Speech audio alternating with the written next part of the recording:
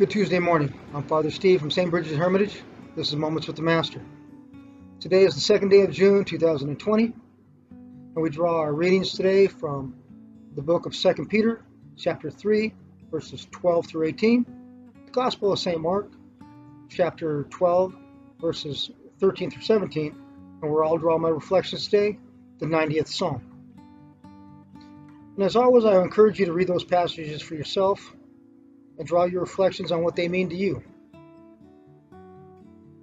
The shortness of life, the lack of time. Where did the time go? Where did the years go? For myself, a minute ago, I was in my 20s, with small children at home. The next, they've left the house and started their journeys of life. And me, I'm rapidly approaching my 6th decade. You see, when we're younger, in our 20s, maybe our 30s, we think we have all the time in the world. We think we have indispensable time, plenty of time to take care of business, plenty of time to put things off. We tend to do that when it concerns the things of the Lord. We forget that our time, our life, is just a blip in the timing of God. As we read the 90th Psalm, we see the comparison. Man has 70, maybe 80 years. But the Lord, as the passage goes, before the mountains were formed and the world was created, He was there, from everlasting to everlasting. This Psalm teaches us that we should number our days, that we should try and gain a grain of wisdom, that we should be strong in our beliefs,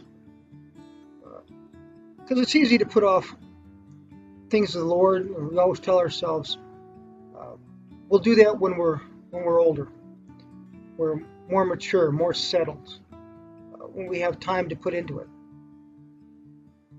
The problem with this line of thinking is we find ourselves ill-equipped to meet the storms of the day. We find ourselves scrambling with a prayer life or scripture reading when bad things happen. But more importantly, we lose out on the blessings that God has in store for us, our everyday blessings. We read in verse 4 of the 90th Psalm, "For 1,000 years in thy sight are but as yesterday when it is past, or as a watch of a night." See, our time is just a fleeting glimpse in God's eye. We don't understand living for 1,000 years. Most of us don't understand living for 100 years. And many of us, we can't even remember what happened 50 years ago. God's trying to tell us is, no, we don't have time. Christians should consider the shortness of their life, because we don't know what tomorrow will bring. We read in Job 14, 1 and 2, "Man is born of woman is a few days and full of troubles. He come forth as a flower and is cut down. He fleeteth as a shadow and continueth not." I've read these words many times over many funerals. They're meant to convey our frailty of life and the shortness of it. In short, God is telling us, no, you don't have time. None of us do. God wants us to be prepared for the trials and our struggles as we journey through life. We read in verse 12 of the 90th Psalm, "So teach us to number our days, that we may gain a heart of wisdom." And this thought is paralleled in the New Testament in the book of Ephesians 5:15 and 16. "We see then that you walk circumspectly, not as fools, but as wise, redeeming the time, because the days are evil." God's telling us right up front, our days will be of trouble. There'll be evil days upon us, and we should be prepared. We should be able to meet the challenges that we have in store for us. And how do we meet those challenges? by being grounded in the Word of God, in the Scriptures, by having a healthy prayer life. The Bible tells us to use our time with great care.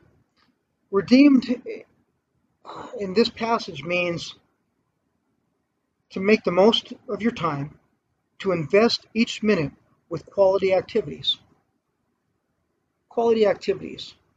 That includes reading the Scriptures, daily prayers, meditation, service to others, service to God. These are the things that God has in store for us, because it's when we do these things that we find the greater blessings that God really wants us to have. The world teaches us that we have time, and it's really all about us. But that's not what God's plan is. God's plan is that we do for others, that we meet the hurting of other people. We proclaim the gospel. We need to put aside this armchair Christianity and go out and do God's work. The world hurts and people hurt, and that should affect us. The world needs your ministry. The 90th Psalm was written by Moses. We all count Moses having a long life, and he did. But he was 80 before he received the call from God at the burning bush. For the first 80 years, he lived in the courts of Pharaoh or at Midian, and ended up spending the last 40 years, from 80 to 120, shepherding the people of Israel, first out of Egypt and then through the desert and into the promised land. You see, God has a plan for all of us, no matter what our age is, no matter what our vocation, our education level. God has a plan for each one of you. And all we have to do is respond to that call. Because in responding to the call of God is when we truly understand the joy, the peace, and the blessings the Lord have in store for you. The 90th Psalm tells us it's really not about what we accumulate or accomplish for ourselves, but rather what we do for others, our service to man, and our relationship with God. We read in verse 14, "Satisfy us each morning with your unfailing love, so we may sing for joy to the end of our lives." The joy of the Lord. That's what he wants us to have. And I covered that a couple weeks ago in one of my reflections. Psalm 90 ends with a repeated request for God's blessing upon Israel's effort. And that really does extend to us today. We read, "Let the favor of the Lord our God be upon us, and establish thou work of our hands upon us. Yea, the work of our hands, establish it thou it." In other words, we're praying that God's grace and love works through us to produce works for us and for others. This is what God really wants for us. It's what he expects us to do. And he's letting us know we don't have the time to wait. And I've said before, Christianity is a verb, not a noun. We need to be doers of the word, not just hearers. You know, if we were convinced that we all had a terminal illness, we wouldn't waste a day, an hour, a second on things of the Lord. We would be steadily working for the benefit of others and to show our love and what the Lord has done for us. Well, I hate to tell you this, folks, but you all do have a terminal illness. It's called life. And we don't have much time. None of us do. So we need to be about the Lord's work. putting on the whole armor of God. These have been my reflections for today. May the Lord bless and keep you. May the Lord hold you in the palm of his hand until we meet again.